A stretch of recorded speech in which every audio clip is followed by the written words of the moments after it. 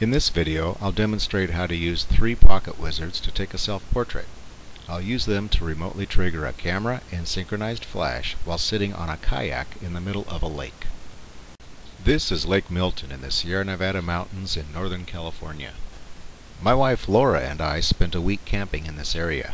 We have a tradition of taking one special photograph on our vacations, an image that captures a unique memory about that particular trip. Since we spent quite a bit of time kayaking on the lakes in the area, we decided that our vacation photo should include both of us in our kayaks and on the water. This idea posed a bit of a challenge, since we were alone on this lake and there was no one around to take the photo for us. I knew I could use my pocket wizards to remotely trigger the camera and flash from a great distance. And in addition to the peace and solitude, another advantage of being alone is the sense of safety we felt at this location. After scouting out our location, I noticed an island and a tree stump that can be used to locate the equipment.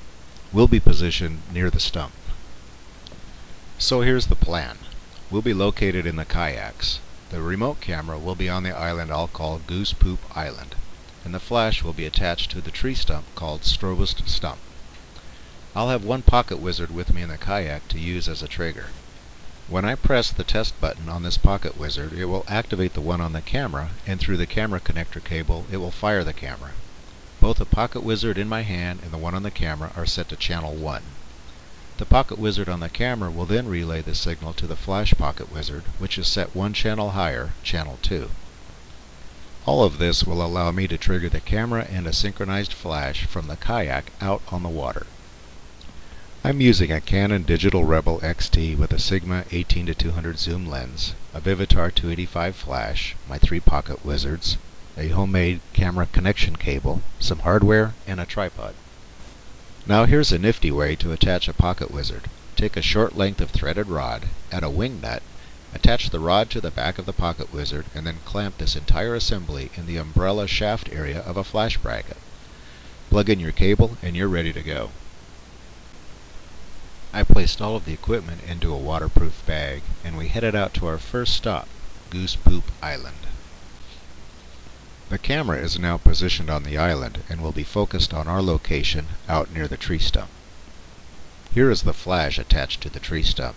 It is set to 1/2 power, and it has a 1/2 CTO gel on it to add some warm light to our faces. Once Laura gets into position, I'll take a couple of test shots for focus and exposure, then paddle out to join her and get ourselves into position. We quickly learned that staying in one place while fighting the wind and the current would be the biggest challenge of the day.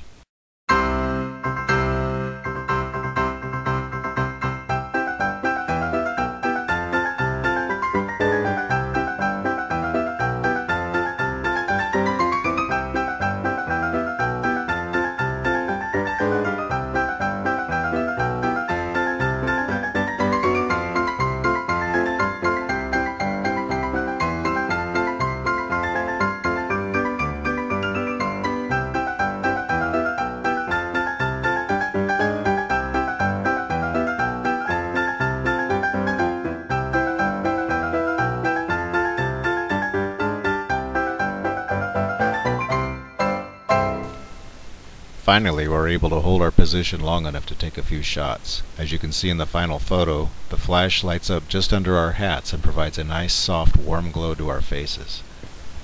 Using pocket wizards to remotely trigger a camera and flash gave us a great new vacation photo to add to our collection.